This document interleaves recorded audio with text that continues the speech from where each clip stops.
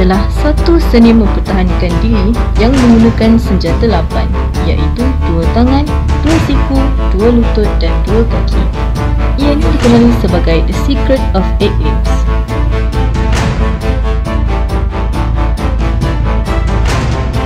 Antara alatan yang wajib digunakan ketika latihan dalam Muay Thai adalah skipping, tayak, sarung tinju, pemakaian Thai pad dan pembalut tangan bagi mengelakkan kecederaan. Menurut Master Rosman, seni Muay Thai ini telah berkembang sebagai sukan di seluruh dunia kerana ia mempunyai keunikannya yang tersendiri. Seni mempertahankan diri yang berusia beratus tahun lamanya ini merupakan satu kaedah formatif asli yang menggunakan anggota badan untuk serangan jarak dekat dalam sesebuah pertempuran.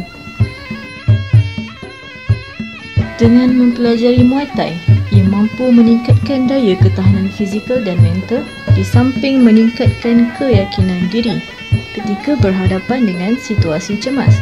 Ini kerana mereka yang dilengkapi seni mempertahankan diri mampu berfikir dengan tenang dan menghadapi situasi tersebut dengan bijaksana.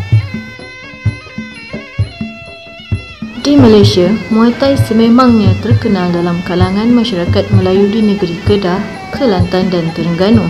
Tambahan pula, seni bela diri ini dilihat semakin diminati oleh golongan muda yang tinggal di bandar besar seperti Kuala Lumpur. Terdapat beberapa teknik yang sering digunakan di dalam sukan Muay Thai, iaitu teknik memukul, teknik memiting, teknik menendang, teknik mengikut, teknik turungan kaki dan teknik block.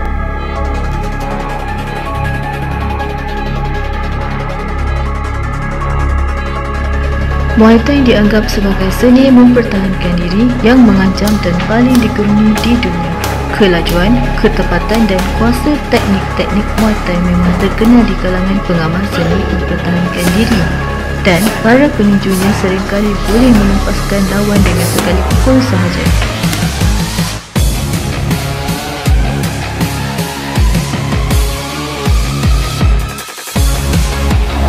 Pergerakan di dalam seni mempertahankan diri Muay Thai sebenarnya elemen tata susila, adab sopan, moraliti dan juga nilai bumi yang diterapkan jurulatih agar pelatih bukan sahaja mahir dalam seni Muay Thai tetapi mahir membezakan yang mana baik dan buruk sekaligus, memanfaatkan apa yang dipelajari semaksimal mungkin. Seni bela diri ini juga membentuk disiplin diri mengawasi setiap sesi yang diadakan. Ini kerana dalam setiap latihan ada di depan permukaan pentingnya melaksanakan latihan langkah usaha yang diberikan. Tidak dinafikan dari sudut kesihatan, Muay Thai merupakan satu senaman yang boleh menyihatkan badan. Ini kerana walau pada luarannya kelihatan pergerakan Muay Thai nampak mudah serta tidak terlalu kuat, namun menerusi daya tumpuan serta pengumpulan seluruh tenaga yang mampu memberi kesan terhadap stamina tubuh badan.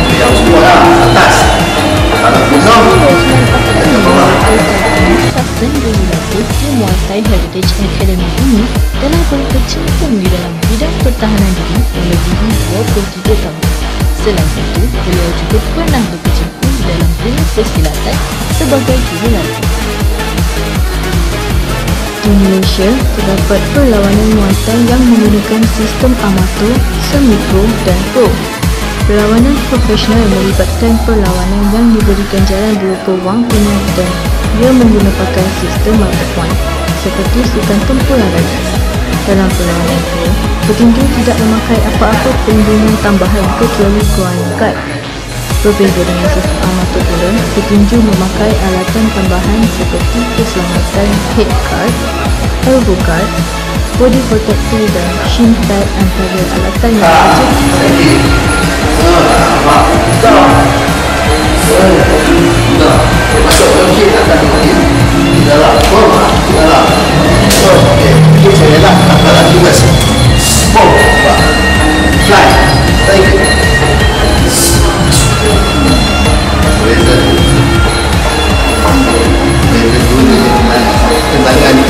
yang tepat